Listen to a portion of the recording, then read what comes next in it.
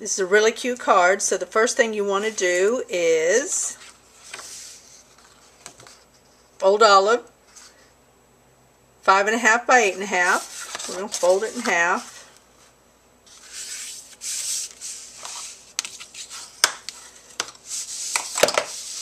Then I'm going to take this cute stamp set called Yippee Skippy, and I'm using early espresso, and I am going to stamp the awesome thanks.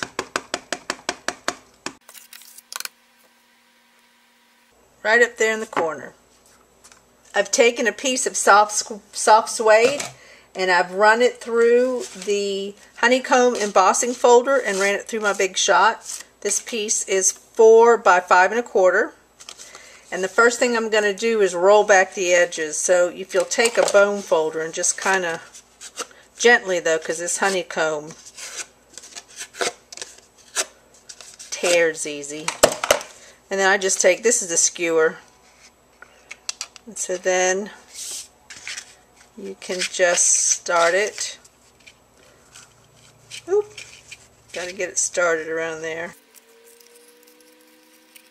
And you want to run it down so that the words are exposed when you glue that down. So maybe just a little more. Then I'm going to glue it. I'm doing this because I'm in a swap that is for fancy folds. Okay, happy with that. Now, how do I get these hearts? What I did with these hearts, with the flower, is I took our full heart punch and then I ran a piece of strawberry slush through the Big Shot using the Perfect Polka Dots embossing folder. And before I punch it, I'm going to cut it in half because you can get better quantities of punches out of it. So I'm going to punch, and I need 7. And turn it around. 2. You see, this way you can really get up in there and use it all. Okay, so you punch 7 of those, which I have done over here, and then I use one of these little foamy pads. Comes with the paper piercer or whatever. Just soft pad, and then I use the bone folder, and I'm just gonna fold these hearts in half.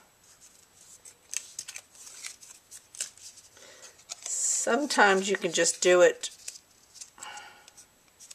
but see, it doesn't go together well. So if you'll take the, I want that point, I want it to fold right in the point, and I have a hard time. That's good. So that's why I'm doing the bone folder.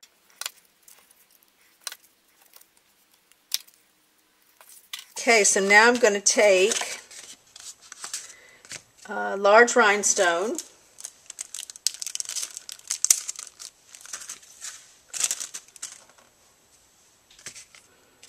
I'm going to place a couple of these guys around here. Now you want the little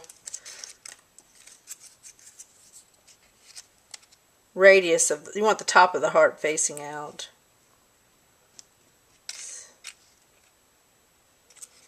I'm thinking that's good. So then you just start gluing the hearts down, making sure that the fold is facing the same way all the way around, and that the top of the heart is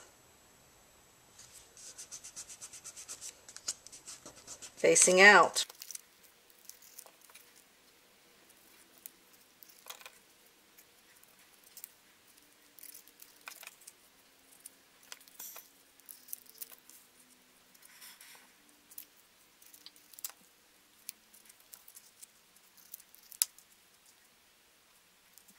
All right, there you go.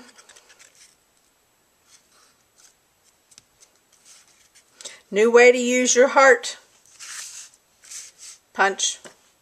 Enjoy.